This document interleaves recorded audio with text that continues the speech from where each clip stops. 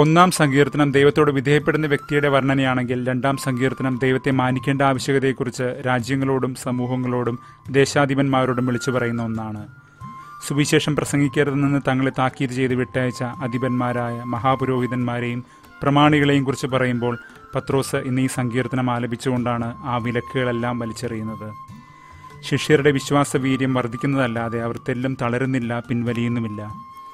ഈ സങ്കീർത്തനത്തിൻ്റെ അവസാനം ഒരു വാക്കുണ്ട്, വിറയലോടെ ദൈവപാദം ചുംബിക്കുവനെന്ന്. ദൈവത്തിൽ ശരണപ്പെടുന്നവർ അങ്ങനെയാണത്രേ. അത് ഭയത്തിൻ്റെ വിറയലല്ല, സ്നേഹതീവ്രതയുടേതാണ്. ഈശോയുടെ കടന്നുപോക്കിനായി അവനെ സുഗന്ധദ്രവ്യങ്ങൾ കൊണ്ട് അഭിഷേകം ചെയ്ത ഒരുവളുണ്ട്. നാർദീൻ തൈലം ചൊരിഞ്ഞ് അവൻ്റെ പാദം തലമുടി കൊണ്ട് തുടച്ച് ചുംബിച്ചവൾ. സുവിശേഷത്തിൻ്റെ ആ സുഗന്ധം എല്ലാ നാട്ടിലും പ്രഘോഷിക്കപ്പെടുമെന്ന് നാഥൻ അന്നേ പറഞ്ഞിരുന്നു. ദൈവത്തിൽ ശരണപ്പെടുന്നവർ അവർ വന്ന വഴികൾ മാനിക്കാതെ തന്നെ കരുണ ചൊരിയുന്ന ദൈവത്തെ നിശ്ചയമായും കണ്ടെത്തും. അവരുടെ അഭിഷേചനം അവളുടെ വിശ്വാസ പ്രഖ്യാപനമാണ്. അന്ന് അത് കണ്ടുകൊണ്ടിരുന്നൊരു ഫരിസേയനായ ശിമിയോൻ പറഞ്ഞു, ഈശോ ഈ പറയുന്നത് പോലെ ഒരു പ്രവാചകനാണെങ്കിൽ ഇവൾ എത്തരക്കാരിയാണെന്ന് അറിഞ്ഞേനെ. പ്രവാചകനേക്കാളേറെ ആഴക്കണ്ണുള്ള ദൈവമാണവൻ. ശിമിയോൻ പറഞ്ഞത് സത്യമാണ്, അവൻ വെറും പ്രവാചകനല്ല.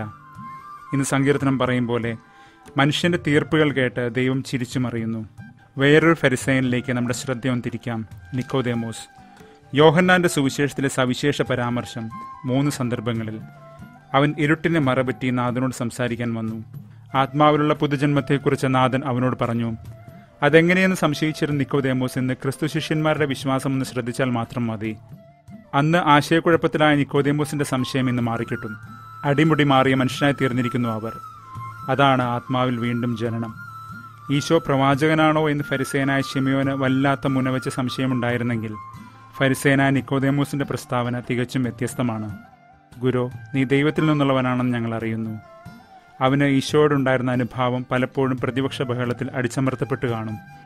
എങ്കിലും അവൻ്റെ മാനസബന്ധം ഒട്ടും ഉലഞ്ഞില്ല.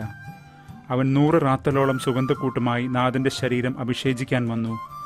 ബെനഡിക്റ്റ് 16 പാപ്പ നിരീക്ഷിക്കും പോലെ അത് അസാധാരണമാം വിധം കൂടുതലാണ്. അതിൻ്റെ ഒരു അംശം മതി മൃതദേഹത്തിൽ പൂശാൻ. പക്ഷെ നിക്കോദേമോസ് ഒരു രാജാവിൻ്റെ മൃതസംസ്കാരത്തിൽ കുറഞ്ഞൊന്നും ഇവിടെ കാണുന്നില്ല. A truly royal burial.